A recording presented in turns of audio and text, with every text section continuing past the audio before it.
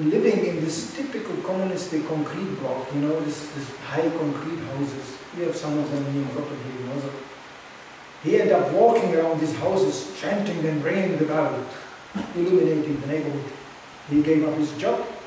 He told his wife, "You are actually a total illusion." The children, he said, "You are even greater illusion." And he renounced the world, chanting Hare Krishna. Well, in Czech Republic, usually the neighbor seeing such a figure walking around the block called either police and ambulance, which happened to him also. His wife completely disturbed. The children were crying, "Oh, Father, what happened to you?" And he was going, "I love Krishna only." You know, he was a big guy, you know. I remember him very well. So fortunately, after going through this, there was somebody around that was actually me, who had some talk to his wife. And she was crying, and then I told her, "Well, you see, I am also Hare Krishna. I am in the age of almost of your husband. Things are not staying the same, just wait it out, it's cool." She did. She was actually a very pious lady. She was coming from a Christian background, but she was quite pious. She had nothing against God and the idea like that, but that her husband becomes like this, you know, walks around being embarrassed around the neighborhood. That was really shocking. So, and actually at that point it was impossible to talk to him. Impossible. And he was like, "The mission has to be accomplished." You know, yeah.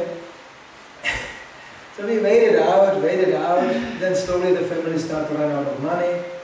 Of course, he had to pick up some job again. And, you know, and finally I found an opportune moment to talk to him, explaining to him how Srila Prabhupada's life also was evolving. Srila Prabhupada was a household man for the majority of his life, trying to raise a family, where he naturally culminated the whole thing to the point he truly renounced and, you know, and accomplished something we cannot even dream about. So we start to listen a little bit. Well, nowadays he's just a happy grihastha, you know, in one sense.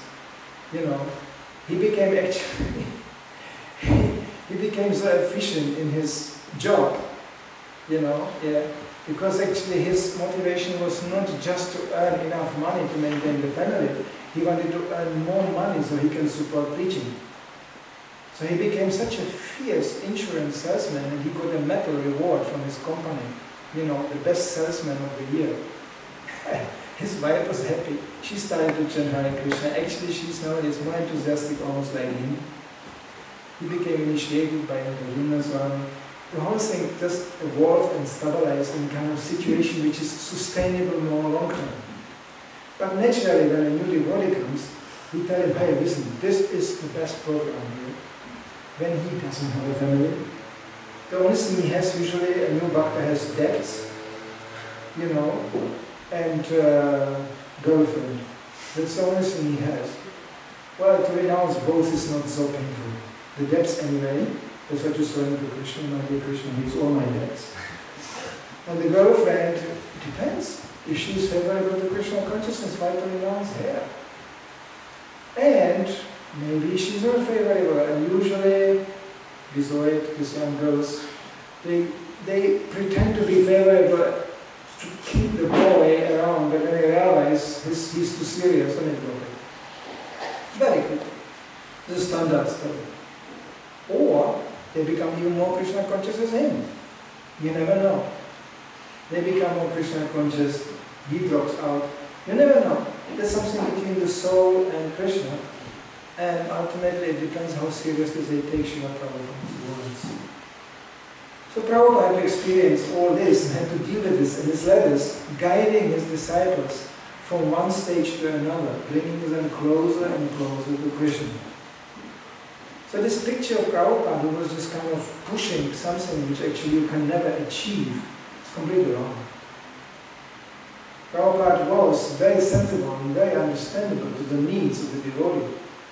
He never, actually, the situation in ISKCON evolved so radically. First of all, I joined this movement, there was hardly anybody married. Everybody, and the oldest member was something 22 years old or 35 years old. You can imagine what a movement it is. All brahmachari, sannyas, hooray! We quoted all this young acharya. As soon as thought of sex appears on my mind, I spat on it. They started quoting Prabhupada in this regard, but maybe I shouldn't mention it. Walking with the sannyasis in the morning, it's recorded. Prabhupada goes on the acharya. As soon as thought of sex appears in my mind, I spat on it.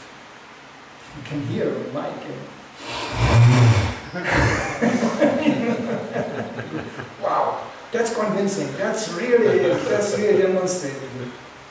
Anyway, but this was again with those in a stage of sannyas. I can give you guarantee the same day Prabhupada could sit down and write a letter like this encouraging somebody actually to get married. So he can stabilize in a certain level and progress step by step in Krishna consciousness. It's not easy to handle so many different people in so many different situations. The goal was always the same, that people stay in tune with Krishna consciousness. They come more and more close to Krishna. One comes from this situation, another one comes from this situation. He is now entangled like this, he is stuck like that. How to bring them more close to Krishna? That's the challenge. So Prabhupada, that was another feature of his. He could handle such a vast variety of individuals. He could handle from a young boy, from a child. There are children, but the children already. They were seeing Prabhupada as a grandfather. They didn't have even a grandfather. The parents were devotees. The famous, most famous in their name was Saraswati. A little girl who was so close to Prabhupada, traveling around with the parents, also where Prabhupada was. She appears again and again in Prabhupada's recordings. You can see it even on the recorded film footage, little Saraswati running around. And she had such a relationship to Prabhupada. Prabhupada could handle even her. Because of course, he had children, he knew.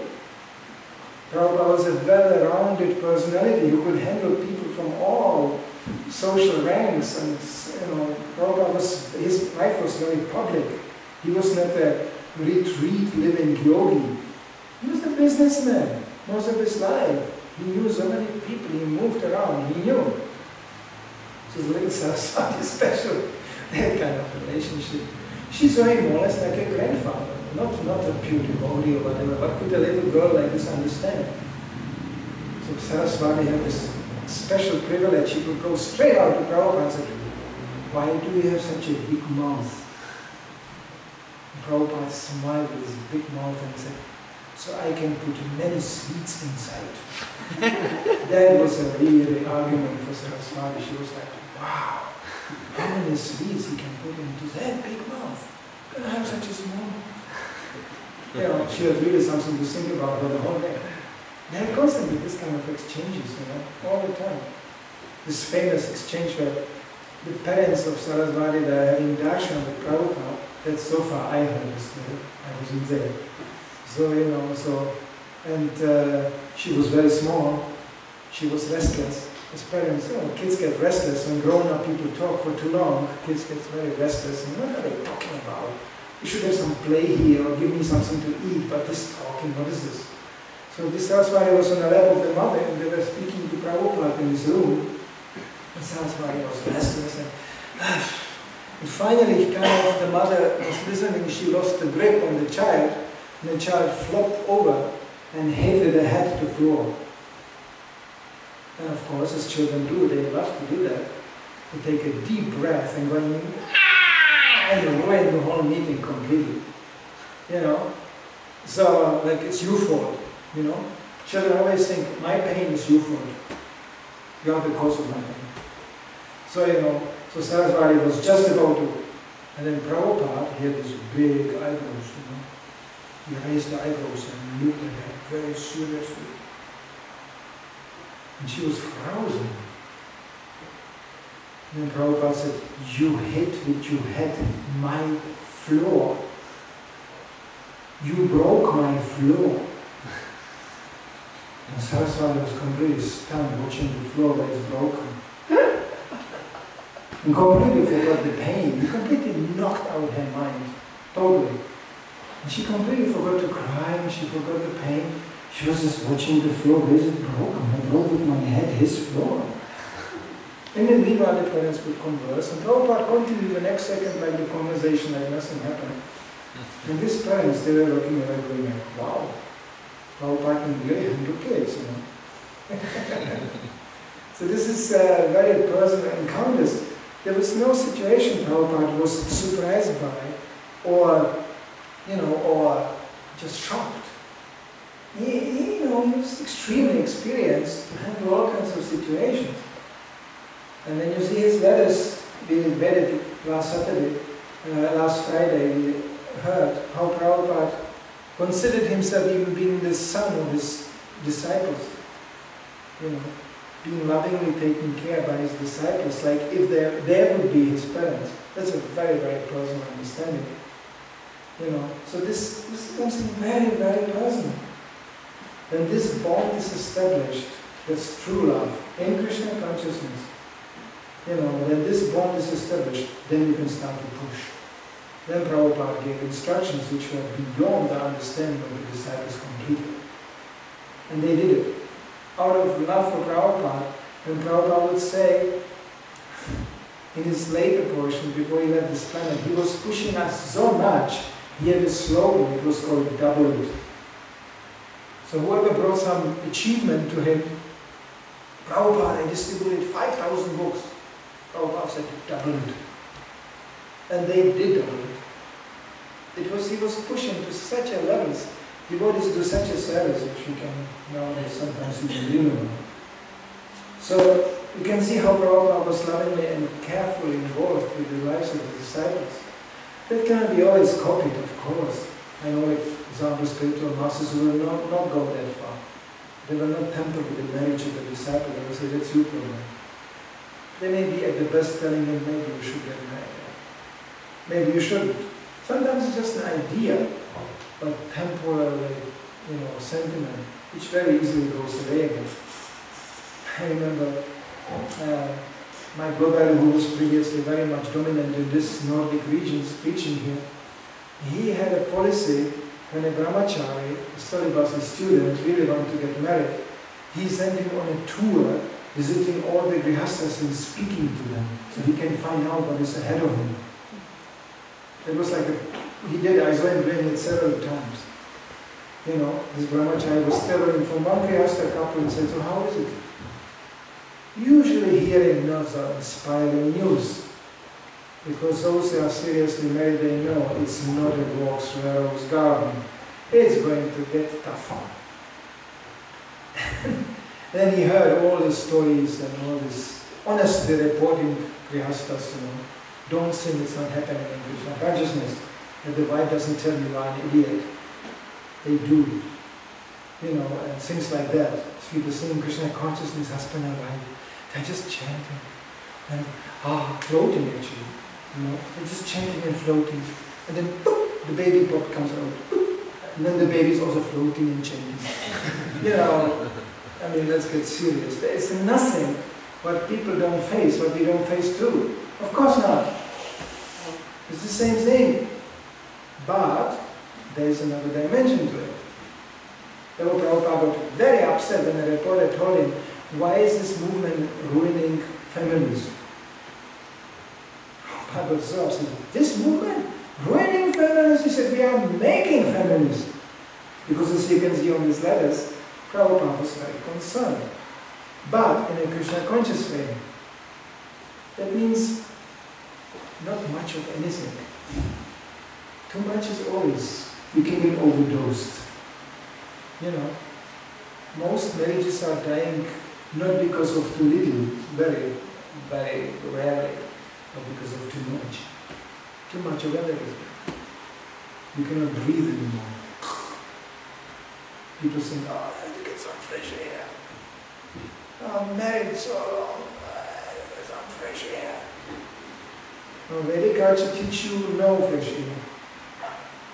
You stay to it, this is your vow, there will be no divorce. That's your vow. And you promise in front of Krishna, I will never do this. Western culture is very difficult, because people are not trained on this, they don't have such a faith, and they don't feel so obliged. And then they break out of it. So in the presence of Srila Prabhupada, yes, even these things were going on. But because everybody was so duty-bound to Prabhupada and was so obliged to him, it wasn't easy to go off like this. You have to explain to Prabhupada why you did it, and you couldn't. And devotees still are falling down out of weakness. Prabhupada was merciful because it was of weakness. But when somebody make it deliberately and make a new philosophy out of it, then Prabhupada was ferocious, very ferocious, very heavy. So this is just some glimpses of that, how Prabhupada personally dealt with devotees and how personal the nature of this movement is. There is some more comments to this or questions for that?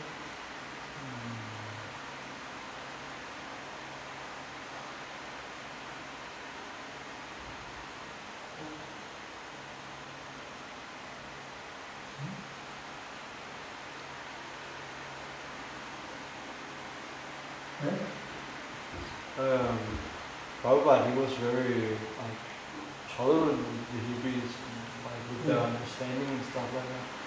So, how to be tolerant when things at the beginning it was moving so slow? As long as you see there's a sincere strive for improvement, there's any reason to be tolerant. The real problem comes actually later. When people assume they already learned enough, or they think they know so much. Therefore Prabhupada has a simple comment on this. It's very difficult to teach old dogs new tricks, because they are set in their ways. So one should strive in Krishna consciousness and never become like this. That means one should always keep the channel of hearing open. If you stop hearing, sooner or later you stop preaching. We shouldn't just die to the sound of our own voice. That's what all people do, you know. They talk all the time. Oh, I said something so genius. Oh, this was even better. But nobody approves, because they think it's an old bound talking. Every day, I was just going on a subway for half an hour, full of people who just listen to their own voices.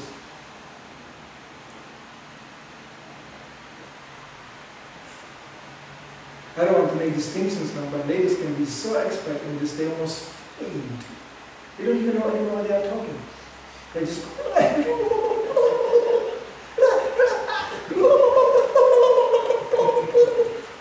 it's so fascinating to hear your voice. It's like, about nothing. Schoolgirls are very good at it too. I remember even when I was a boy, I was thinking, watching a bunch of schoolgirls going home from school was an unbelievable experience. They giggle and laugh, they don't know why. I just saw two girls in a train station standing next to each other, of course operating iPhones, that's the real thing. You know, just click, click, click, click, click, click, click, click. And then a bee came between them. Bzzz.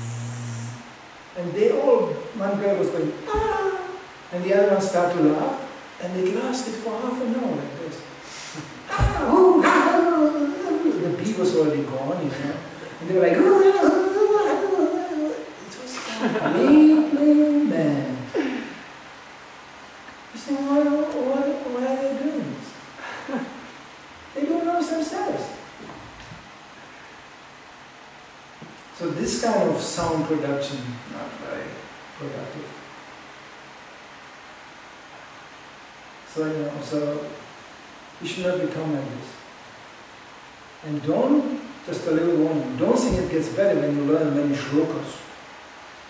When you learn many shlokas and you do the same thing. You know, Krishna said, and then he said, and then he said, oh, I'm so great, my God, I know so many shlokas. You know,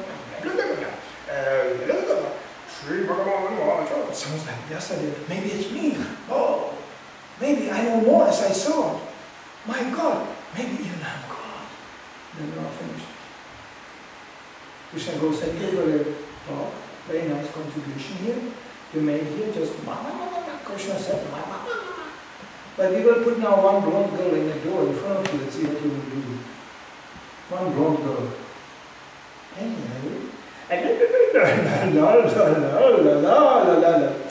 Out. That's where the proof comes. No more shlokas. Because after all the shlokas, where is the realization? Yesterday I heard from Srila Prabhupada, he said, it's not difficult to understand, to hear that we are not this body, but to understand it really. Prabhupada said, yogis are striving for this realization thousands of lifetimes. That's how difficult it is. To really understand we are not this body. Some people get scared when they get the glimpse of it, what Prabhupada meant by really understanding. They say, oh no, millions of lifetimes, what is this? No, Prabhupada said you can, by the mercy of the spiritual master you can. But don't think you can do it like this on your own, learning some things and that's it. You can repeat nicely. Prabhupada gave an example of a parrot. Parrot can also learn how to repeat very nicely. I know devotees in Australia, in front of the temple, I heard, they have a cage with a big parrot, this ara, you know. And he is welcoming the guests, the host and the feast. Hare Krishna! Jai Hare Krishna! Hari Bol, you know, yeah. And guests go, okay, yes, Hare Krishna. He's a big preacher, the parrot. But you open the cage, grab his throat, he will go, no chanting, nothing. Because he doesn't understand one thing what he's doing. He's just repeating the sound. So we should not be like that. Even Prabhupada said, parrot-like repetition is still better as nothing. But it doesn't guarantee the ultimate success.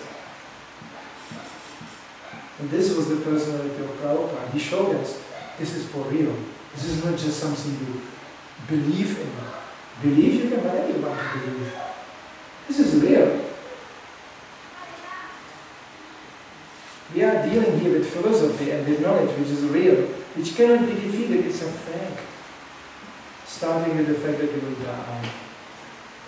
See, I don't believe in death. Yeah, believe, not believe, it doesn't matter, you will die anyway. Very practical philosophy.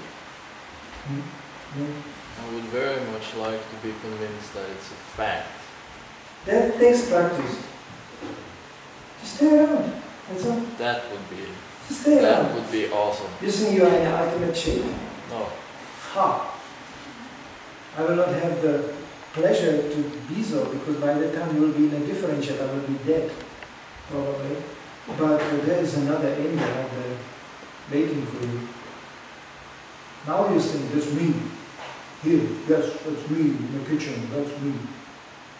Yes, that's you right now. But just stay around. I saw boys like you joining and becoming gurus in Krishna consciousness. I'm not saying you become a guru, but it's not impossible. I tell you, if you ever thought you were crazy, these boys are 1,000 times more crazy as you. And they became gurus in Krishna consciousness. One of the most prominent ones, when he joined, the devotees asked Prabhupada to do with him. And he said, well, maybe he should stay a little bit longer in this institution he came from. Because they brought him back to the nut house. But in the nut house they said, nah, he's not so crazy, they have not so much place. They kicked him out again and he stayed in again. Later on he became a guru. So this is movement, anything is possible. You don't see it now, I don't see it now. But Krishna can do anything with anybody. But we are so conditioned, you think, no, that's me, I will be like this for my whole life. And I remember when I joined this movement, I was 18. not only I was operating with a little bit more lighter body, even my father got shocked when I came after 15 years in Krishna consciousness in a door. He said, "You grew up really a lot, you know." What happened? I don't know. I used to be like him. A long, skinny boy. I used to be in this shape, exactly like him. I can show you photos. Now today we were laughing with Manidhara when we visited Prabhu in a flat, that maybe when we come, us too, they have to change the doors. Because we are in such a shape that in the old flats we don't fit into the door. You have to go sideways like this. Where did this came from? I'm eating one minor portion of the prasadam I used to eat when I was his age. That's what happens. Just the body change. But the fun is, I'm talking exactly the same thing I was talking when I was 18. No change there. Such a nice thing. You have to change one thing. I was preaching those days, yeah, not this body. And today I can say the same thing. Of course, those days, I thought it's very easy. Now I don't think like it. Because I realized, to be really not this body, it takes a little bit more. It's just to scream out in this body. I also saw that I was 18, I'm incredibly enthusiastic. Yeah! I am so enthusiastic I can hardly sleep. Yeah! Joy! Later I realized that this enthusiasm was very much powered by a mode of passion. And passion has always a beginning and always an end. That you realize at the end, there's no chance with that passion. You go, joy!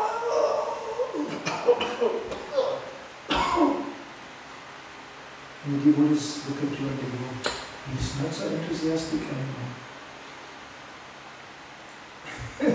You go, okay, now I have to stay enthusiastic in a kind of different way.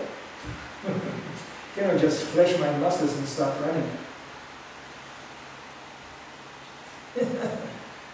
That Krishna consciousness doesn't change.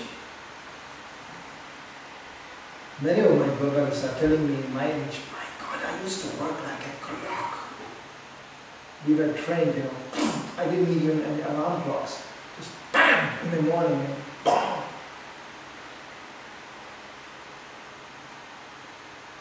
So it'd be nice if it still can go on like this, but some of my brothers, they are walking pharmacies.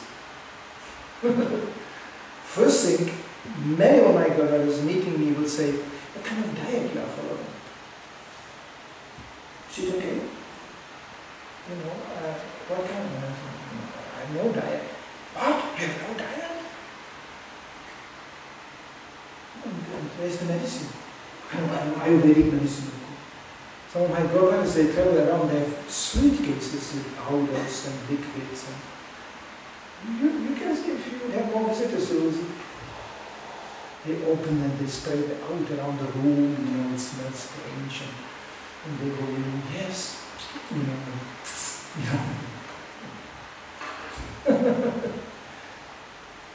I feel incredibly healthy when I see them like this, because my problems are quite minor in comparison to this.